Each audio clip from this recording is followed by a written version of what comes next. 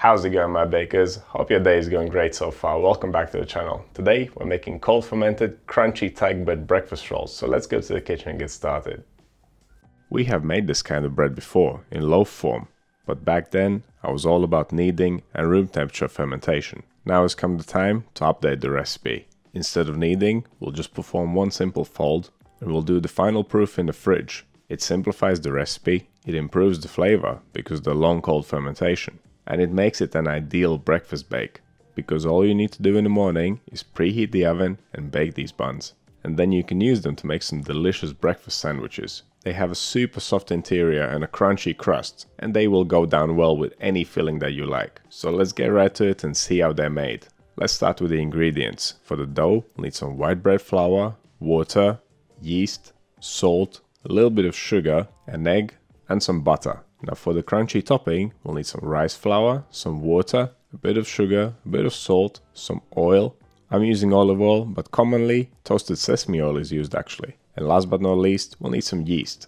Make sure you're using rice flour, not ground rice powder. Ground rice powder is too coarse. I've tried to use it before, it doesn't work. So get your hands on this stuff if you want to make these rolls properly. Moving on to the equipment, we'll need a tray with some non-stick paper, a bowl, scales, a dough scraper, temperature probe, brush and a whisk. And with all that out of the way, let's start making our dough. First things first is temperature control. My kitchen is around 25 degrees Celsius or 77 degrees Fahrenheit. And we want the final dough temperature to be around the same. That's why we need slightly cooler water to make this happen. If you want to see an in-depth video about no-knead dough temperature control, you can find one in the Principles of Baking playlist. No-knead bread dough temperature control works slightly differently, because the dough doesn't warm up as much since we're not kneading it. Right, moving on. In a large bowl, combine the water, the yeast, the salt, the sugar, the egg and the butter. I have melted the butter to make it easier to mix in. Make sure that the butter is not crazy hot, because it will increase the final dough temperature. Mix the ingredients well. You want to dissolve the salt and sugar completely and hydrate the yeast. Once everything's nicely mixed, add the final ingredient, the bread flour. Grab your dough scraper and mix it to a dough. It will be quite sticky and loose, but don't get discouraged, that's exactly how it should be. Wet your hands with water when you're handling sticky dough like this. It makes the job a lot easier and less messy. My dough came out slightly warmer at around 26 degrees Celsius or 79 degrees Fahrenheit, but that's fine. I'll just cut the fermentation time down to 25 minutes. After the first 25 minutes of fermentation, we must perform a fold. In a recipe like this, folding replaces kneading. As we fold the dough, we stretch the gluten and reorganize it, and the dough becomes nice and tight. It's still a little bit sticky, so dust it with flour. Tip it out on the table with the smooth side down, flatten it out, then fold the edge over the middle, going around in a circle until you have a nice tight dough ball. Then flip it smooth side up again, tighten it a bit more against the table and pop it back into the bowl with the smooth side facing up.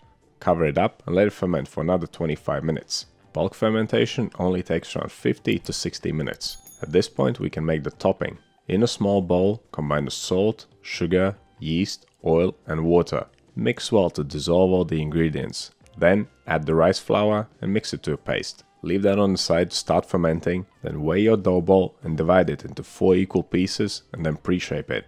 And while I'm doing that, let me give you a suggestion. Now these rolls are pretty soft as they are, but if you know the scalding method, then you know that they could be even softer. So what I would say is that if you're going to bake them and eat them right away, then don't worry about scalding, because they will be super soft in the morning. But if you want to bake them and keep them for longer and eat them later, then you could scald around 20% of the total flour. If you're not familiar with this technique, you can find a full video about it in the Principles of Baking playlist. Right, back to the dough balls. Pre-shaping done, I'm not going to cover them up because they only need 15 minutes resting. It's not nearly enough time for them to dry out. After the resting stage, we can perform the final shaping, and it works exactly the same way as the fold and the pre-shaping step. Place the dough ball on the table with the smooth side down, flatten it out, fold the edge over the middle, going around in a circle until you reach point where you started, then flip it smooth side up again, tighten it against the table, and finally you can pick it up and pinch the seam together at the bottom. That's your shaping done. Now we can clean down the mess and continue by applying the topping paste. Brush it on in a nice thick layer. I have adjusted the recipe so you have more topping paste to use, because when I converted this recipe from a loaf to rolls, I forgot to account for the larger surface area, so my topping will be slightly thinner than yours. Okay, these bad boys are ready for final proofing. We must cover them, but we want to avoid anything touching the paste. So here's one option: put some cups on the tray and then use some cling film. It will elevate it and prevent it from sticking to the rolls. Alternatively, you can use another baking tray. The one I have here is not quite deep enough, so it's not going to work. So here's what I'm going to use: my Lloyd's Pans pizza pans. The two of them will fit perfectly over this tray. So use whatever you have. Improvise. All we're trying to do is preventing the topping from drying out too much, because these bad boys will be in the fridge for quite some time. Ferment them for around 12 to 24 hours. On the next day, preheat your oven, 180 degrees Celsius, fan on, and that is 355 Fahrenheit. Take the rolls out of the fridge and leave them to warm up and rise a little bit more while the oven is preheating. This will make them even lighter and softer. Around 30 minutes should do it. They're not gonna puff up massively, but they'll get a bit of a head start.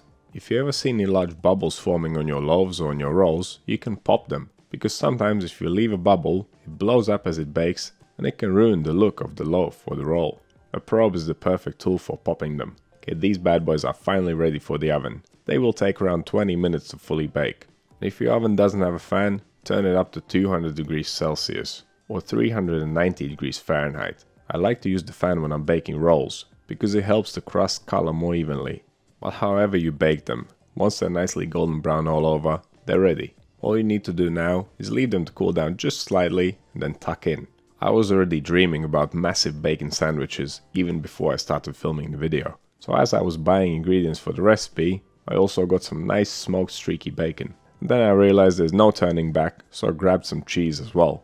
And once I had my rolls ready, I could make a filthy breakfast sandwich for myself, with 4 slices of cheese, countless pieces of smoked bacon, and an omelette to top it all. My usual breakfast consists of oatmeal and fruit 99% of the time.